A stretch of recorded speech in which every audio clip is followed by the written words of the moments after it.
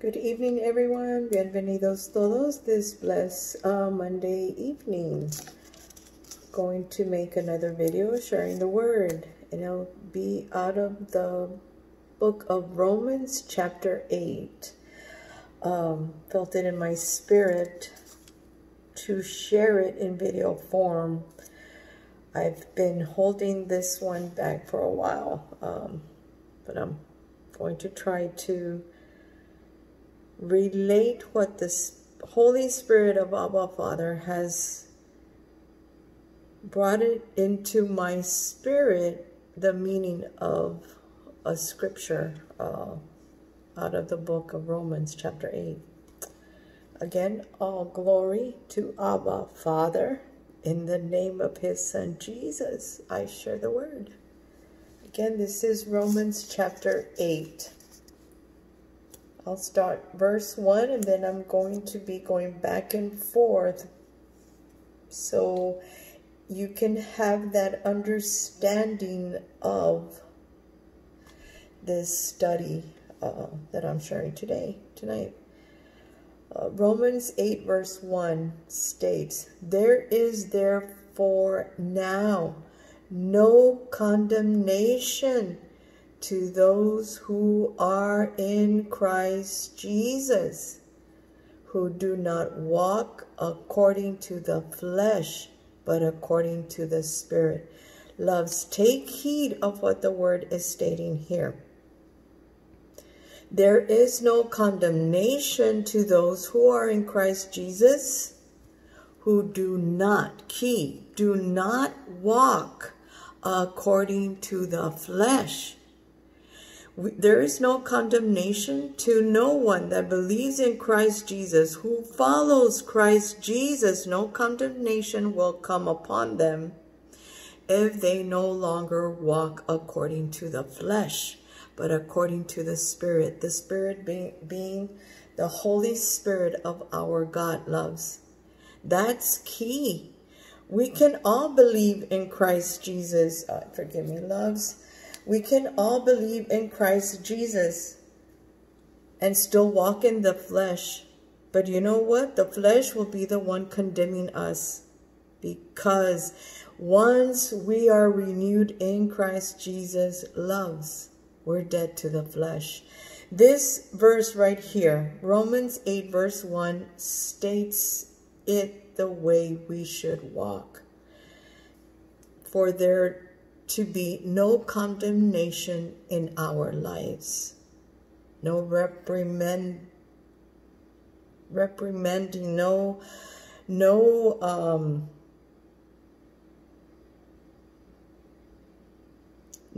cause for us to worry that we're going to get punished for walking in the flesh. There's no condemnation, loves.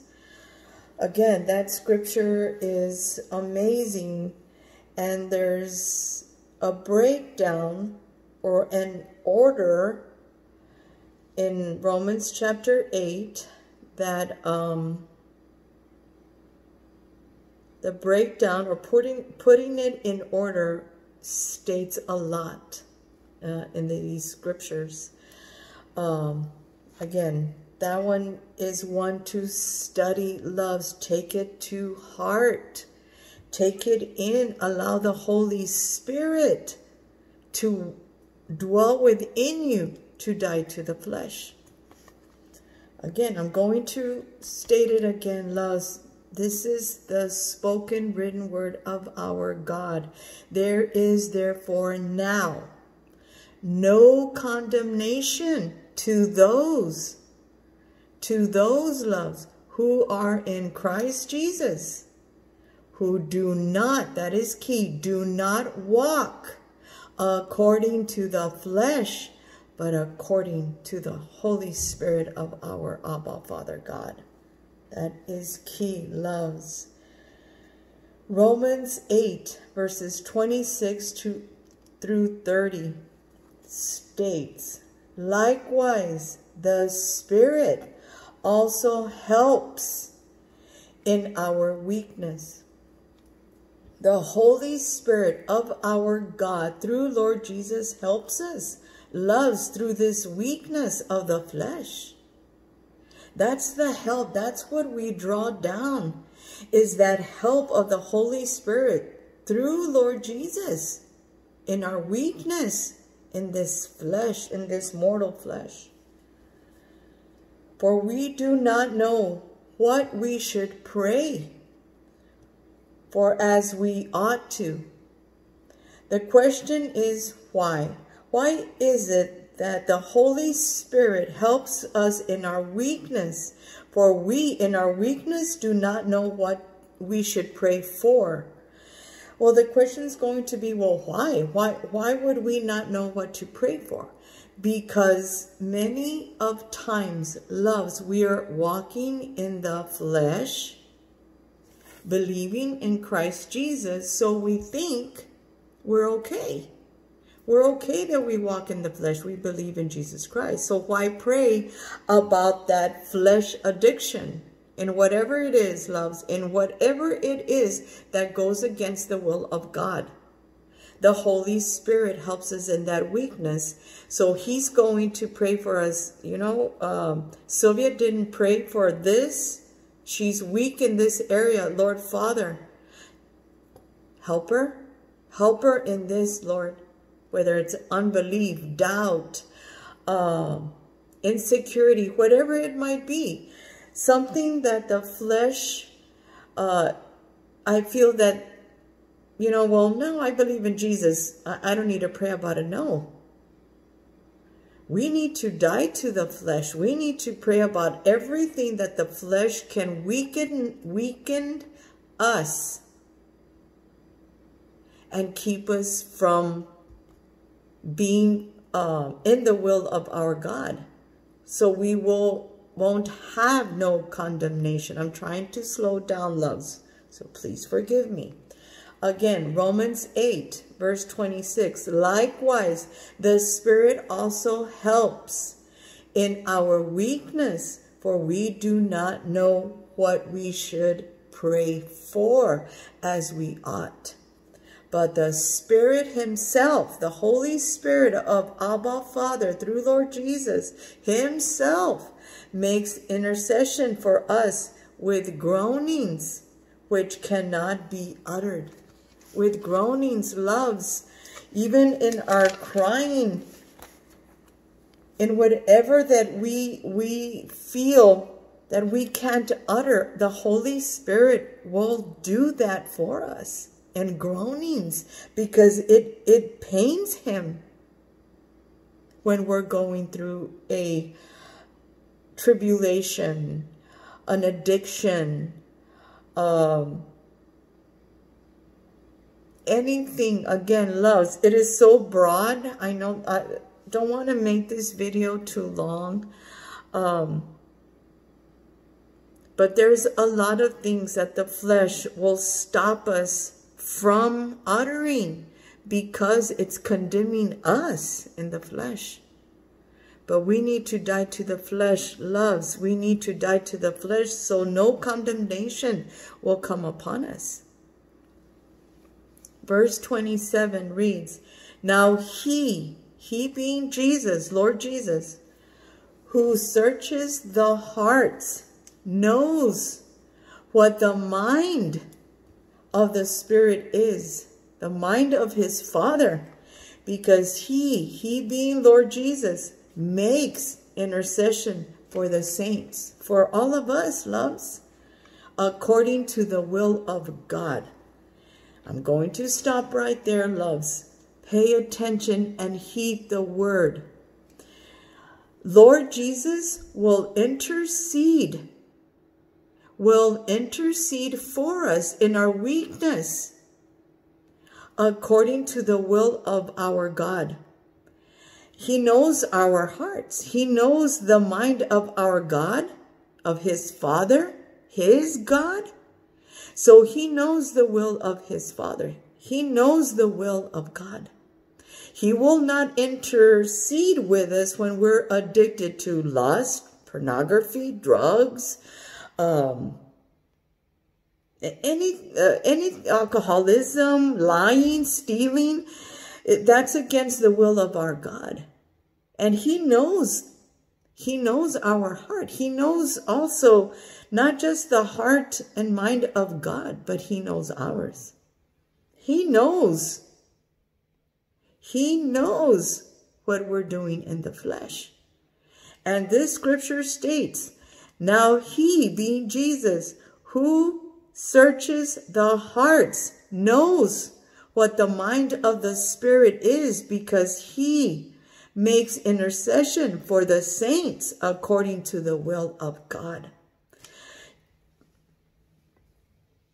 That's self-explanatory, loves. I've heard many, I've seen comments of women and men stating, well, as long as God knows that you're trying. No, we die to the flesh. Verse 8 states it already. It states it. Therefore now, no condemnation to those who are in Christ Jesus, who do not walk according to the flesh, but according to the Spirit. Do not let anyone convince you otherwise. Do not allow anyone convince you otherwise, loves, that you can walk in the flesh and you will not be condemned. That is wrong. That goes against the will of our God. That's the spoken written word of our God, loves. That's the spoken written word of the God of our Lord Jesus, his Father, our Abba Father. This is powerful, loves, the word of God. We need to study it, take it in, bring the Holy Spirit down to teach us. Because this world will bring us down, loves, if we follow its teachings. And if we follow the ways of the world, it will condemn us, love. It will do that. Now I'm going to read Romans 8, verse 31. I just read Romans 8, verse 27, loves. Again, I'm breaking it down. Verse 1 was the first verse. Romans 8, 26 through 30. That's another breakdown.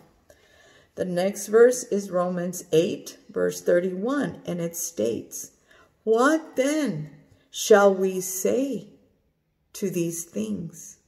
If God is for us, who can be against us? Okay. What then shall we say to these things? If God is for us, who can be against us? Okay. If God is for us, loves, if we are walking in the Spirit and Lord Jesus is interceding for us and we're dead to the flesh, we're walking in the Spirit, loves. So what then should we say to these things? If God is for us, and that's who's for us, loves, through his Son, Abba Father is for us, then who can be against us? And the question will be, who? Who can be against us if we are walking in the Spirit? Because the world can be against us, loves, no matter what, in the Spirit or not in the Spirit. But there's a key. There is a key answer here, loves. What then shall we say to these things? If God is for us, who can be against us? And that's powerful. I know I'm repeating it, but it needs to be understood. It doesn't mean that people will not come against us. It doesn't mean that weapons cannot come against us, because they can. But there's an answer to this.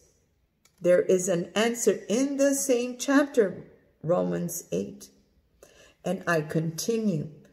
Romans 8, verses 33 through 35 reads, who shall bring a charge against God's elect? Okay. God's elect Here in verse 1, it states, no condemnation to those who walk according to the Spirit.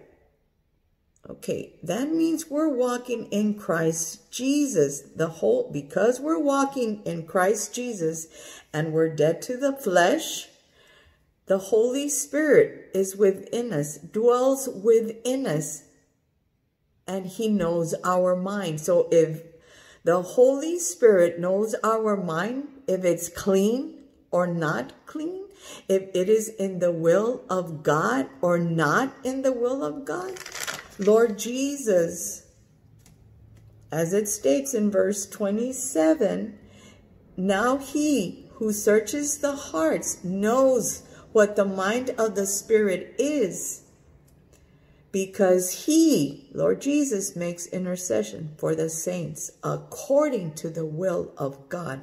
So Romans 8 verse 33 states, who shall bring a charge against God's elect? Well, who can? Lord Jesus is interceding for us through the will of his God. Why? Because he knows the mind. He knows the mind, and he'll intercede for the saints that are no longer walking in the flesh. That's why it states here, what then shall we say to these things? If God is for us, who can be against us? Who can be against God? Who can be against our Abba Father? If Romans 8, verse 33, who shall bring a charge against God's elect? It is God who justifies. He advocates. He confirms. He defends. He will explain. He will favor. He will pardon. That's what Lord Father will do for us. It is God who justifies.